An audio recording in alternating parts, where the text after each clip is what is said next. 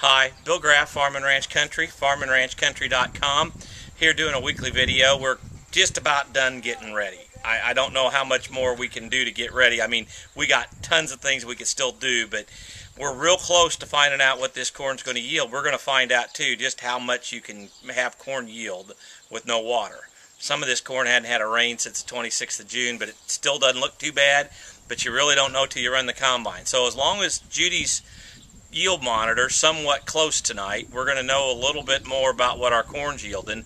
Of course, tomorrow we'll get a weigh wagon in here and we'll get everything set, but the combine's, I think, ready to go, we hope. We're getting the bins ready, we're putting augers up. I mean, we're close. We're real close to being shelling corn. So with that weekly video, Bill Graff, farmandranchcountry.com. I just wish it would rain. Thank you. That's probably enough. We'll throw some air on the left tire on there.